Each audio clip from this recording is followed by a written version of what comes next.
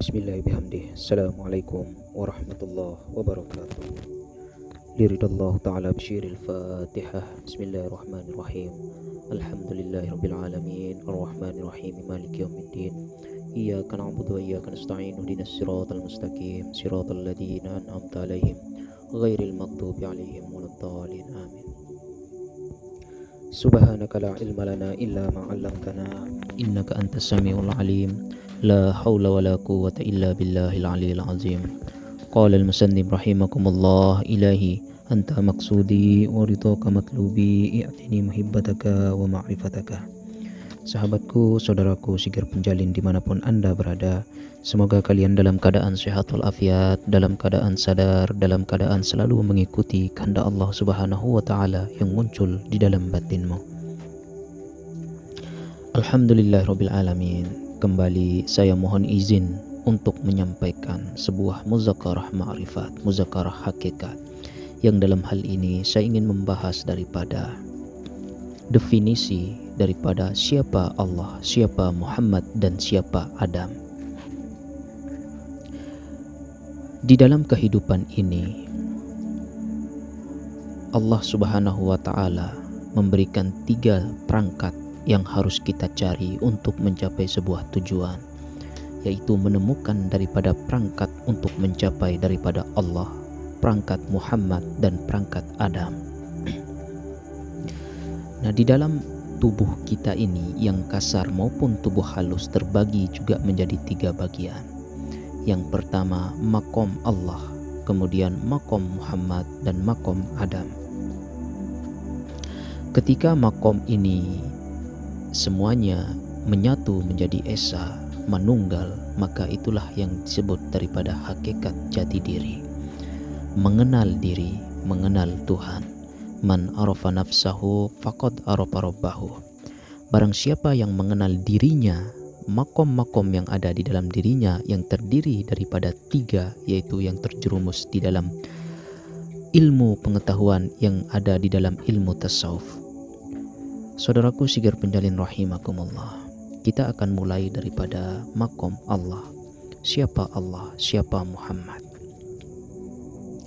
Di dalam suratul Fatihah yang paling awal telah dijelaskan, Bismillah, dengan nama Allah.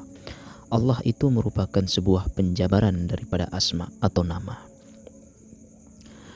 Di dalam ilmu tasawuf, Allah wajibul wujud fil asma. Allah itu adalah wujud dari sebuah asma. Setiap yang berasma wajib hukumnya itu mempunyai wujud, baik sifatnya yang berwujud secara nyata ataupun yang berwujud secara zahir.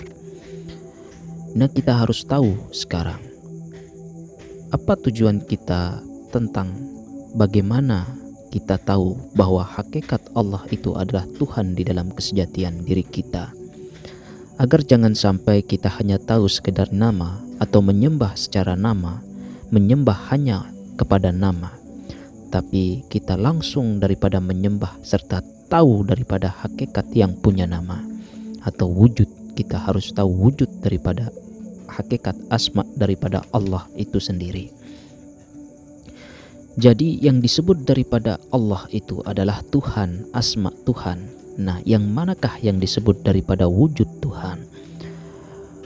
Tuhan memiliki sifat daripada mukhalafatuhu lil hawadis, berlainan daripada sekalian makhluk, sehingga apapun yang ada di dunia ini yang nyata maupun yang zahir itu adalah bukanlah Tuhan, tapi Tuhan itu adalah wajibul wujud.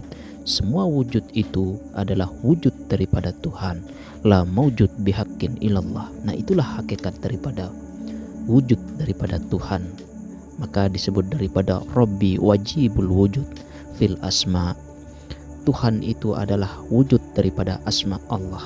Saudaraku Sigar Penjalin rahimakumullah. Jadi segala yang bisa direkam, dilihat, didengar, diraba oleh kelima panca indera kita ini, itulah yang disebut daripada wujud Tuhan. Nah, wujud Tuhan ini menjelma daripada seluruh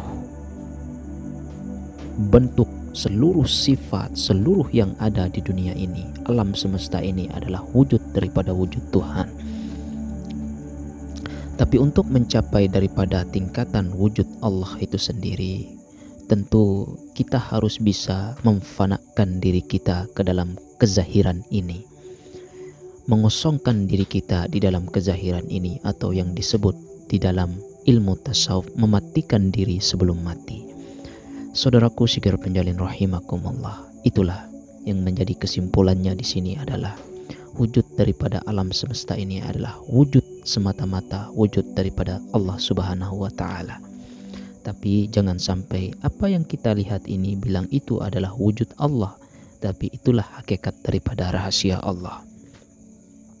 Saudaraku Sigar penjalin rahimakumullah, lanjut kepada rahasia Adam, rahasia Muhammad. Siapakah daripada Muhammad itu sendiri? Rasulullah Sallallahu Alaihi Wasallam, Muhammadur Rasulullah Ahmad. Ketika kita mengkerucut, Rasulullah Sallallahu Alaihi Wasallam ketika ditanya oleh para sahabat, siapakah engkau wahai Muhammad? Maka Rasulullah Sallallahu Alaihi Wasallam menjawab, ana Ahmad bila mim.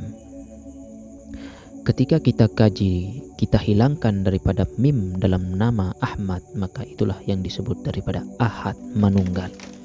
Jadi hakikatnya begini, ketika manusia atau insan yang sempurna ini mampu dalam hakikatnya menunggal ahad bersama Tuhan, menyatu dengan Tuhan, antara kekasih dan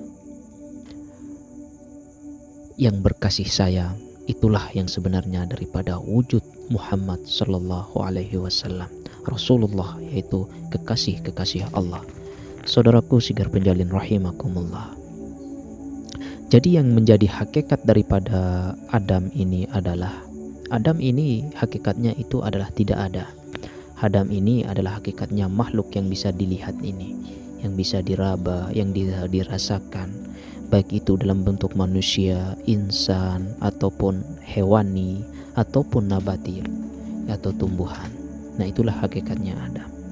Ketika ketiga unsur ini, atau ketiga sesuatu yang bersifat rahasia ini, Allah, Muhammad, Adam, menyatu dan menunggal menjadi esa, maka itulah hakikatnya kita tahu diri. Man arafa nafsah faqad arafa rabbah. Nah itulah puncak dari segala puncak. Saudaraku Sigar penjalin rahimakumullah, itulah yang bisa saya sampaikan.